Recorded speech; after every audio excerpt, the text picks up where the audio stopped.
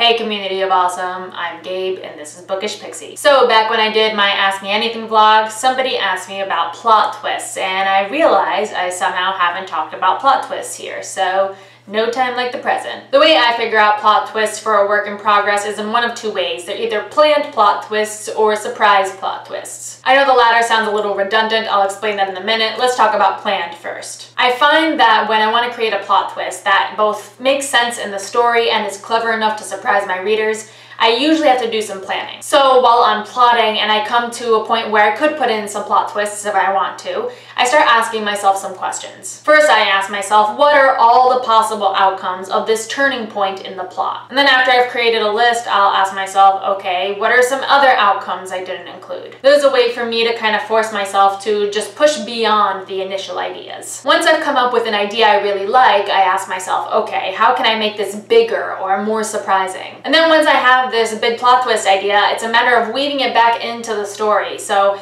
I have to ask myself, okay, how can I hint at this? What foreshadowing can I use? And how is this going to affect the plot going forward? That's why it's a lot easier to do this when you were plotting. Okay, so those are the planned plot twists, but I have to admit that probably half of the plot twists I've come up with were also a surprise to me too, and that's why I call them surprise plot twists. So here's the thing, even though I'm a plotter and I plot out my whole books in advance, I write knowing that my outline is a guideline, not a rule book. That means that sometimes when I'm first drafting, I deviate from my outline, and sometimes those deviations are plot twists. I find it fascinating that this happens, but it does, where I'll be writing and then a new idea will hit me, and oftentimes those ideas are better than what I was originally planning. So I often follow those ideas because they tend to be pretty good, and that means that I do have plot twists that sometimes were a complete surprise to me too, which is kind of fun.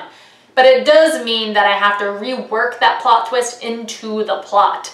And oftentimes that work comes in revisions where I have to weave everything in again and make sure it all makes sense. And that is how I write a plot twist. So that's what I got for today. If you liked what you saw, don't forget to subscribe and comment, and I'll see you guys next week.